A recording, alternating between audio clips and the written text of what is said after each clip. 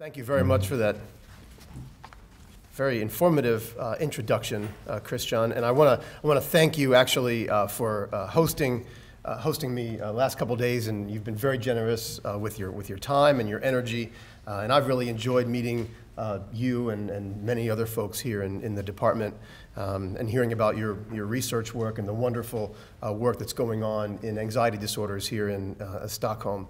And I am leaving tomorrow morning, and we'll look forward, hopefully, to coming back one day. I got to bring my wife here, because this is just a wonderful city, and I just feel really good about my visit.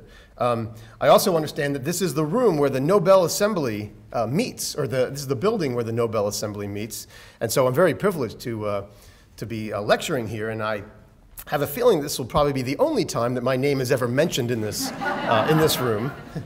Nevertheless, I will do my best. What we're going to do is, very briefly, I have one slide just to kind of put everything in context, talk a little bit about, just briefly, where we are with DSM-IV, with the anxiety disorders, for some of you who might not be as familiar with those. And then we're going to talk about some of the proposed changes that are suggested for DSM-V. There are work groups right now that have submitted proposed diagnostic criteria, and some of these changes are fairly significant, and some of them are not. We're going to talk about the significant ones today, and we're going to talk about 4 issues that I think shed some light on what Christian was talking about with respect to how do we classify these disorders.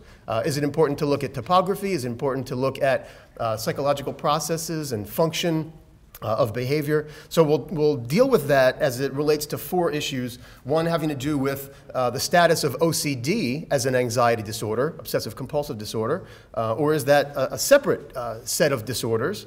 We'll talk about agoraphobia and how that's related to panic disorder. We'll talk about hoarding and whether that is a symptom of OCD or not. And we'll talk about hypochondriasis and whether that is an anxiety disorder. So just very briefly, this is just the current list of disorders that are classified as anxiety disorders in the DSM-IV. DSM-IV-TR, I guess, is what we have now. And let's talk about some of the major proposed changes. There are some other changes that I won't talk about that have to do with the wording of different criteria, but more or less minor. The major proposed changes, one of them has to do with, as I said, removing OCD from the anxiety disorders and creating a new group of disorders called the obsessive-compulsive spectrum disorders. And I'll talk more about that in a little bit, what that would entail, and some of the trials and tribulations of doing that. There is an idea to merge panic disorder with agoraphobia and panic disorder without agoraphobia into one condition that would just be called panic disorder.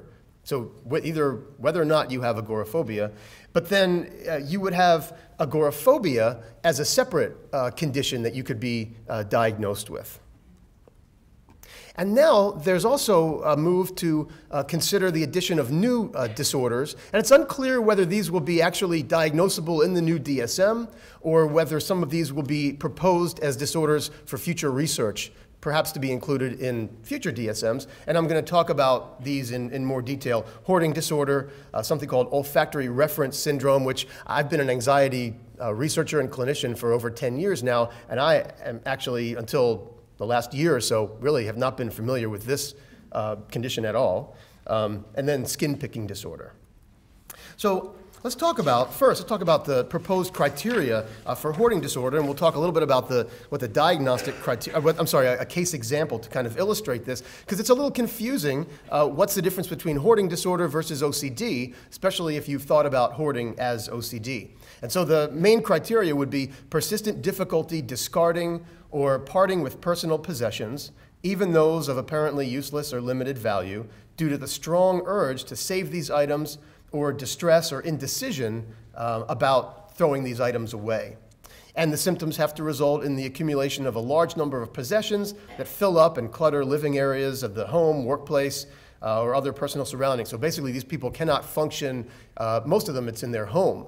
They can't go into rooms. There are no chairs available. There's stuff even piled on their bed. They're sleeping on the floor. Sometimes it gets in the way of the bathroom habits.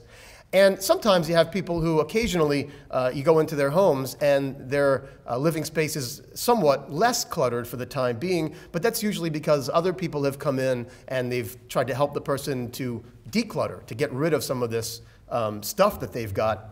Or in even sadder cases, while the person's out of the house, somebody comes in and trashes all their stuff for them. And usually the person comes back and doesn't like that too much.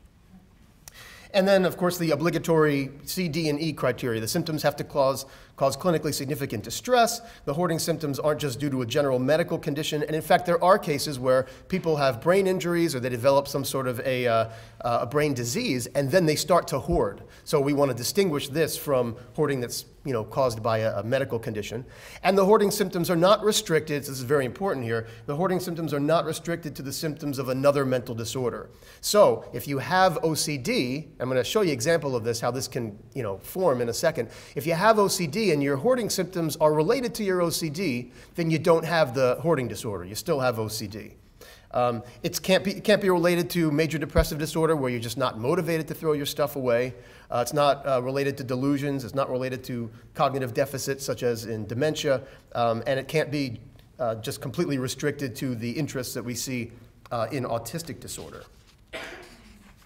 And you'll be able to specify, if this holds up, you'll be able to specify whether it's hoarding with excessive acquisition. So this is where the person is actively bringing stuff, going out and bringing stuff into the home. They're buying things, they're stealing things, they're finding things on the ground and bringing it in to save. And you'll also be able to classify this as good or fair or poor insight. So how much does the person recognize that the hoarding-related behaviors are senseless, are problematic? So here's an example. So this is Ms.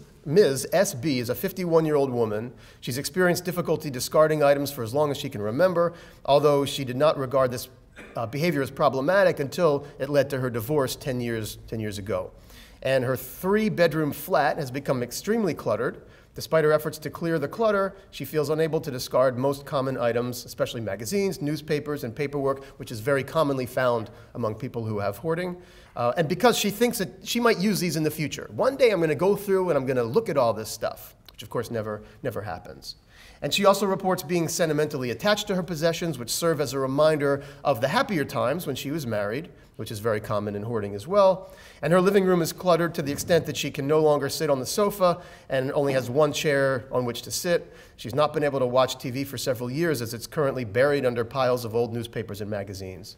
Her hoarding has a major impact on her social life. She can't even invite people to her home because she's embarrassed.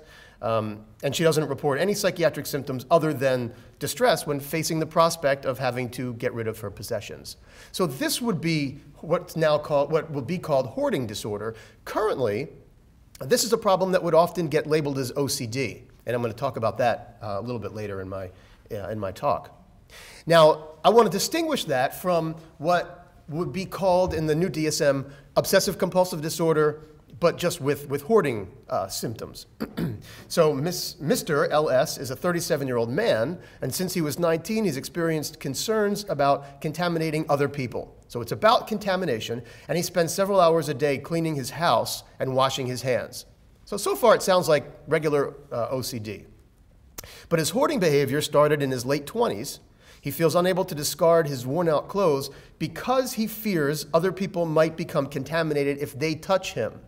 So he's got the kind of OCD where he's worried about harming other people, infecting them with contamination maybe from him or from his old clothes.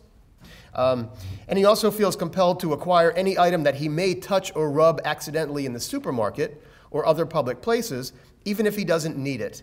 But again, it's due to the same fear about people becoming contaminated because of him. If he happens to touch something in the supermarket, he can't take the chance that that item stays there, someone else takes it, and gets contaminated by his germs, so he ends up buying it. Again, what's important is the function of the behavior. And as a result,